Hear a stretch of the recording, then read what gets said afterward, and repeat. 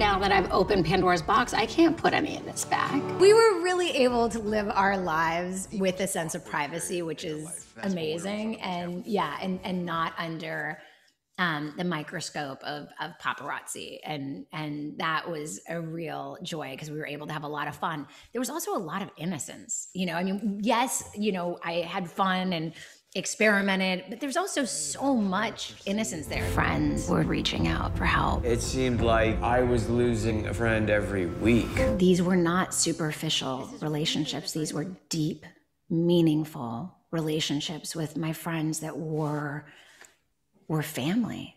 I look at Jonathan and Justin, Harold. I mean, I look at these relationships and they formed so much of who I am.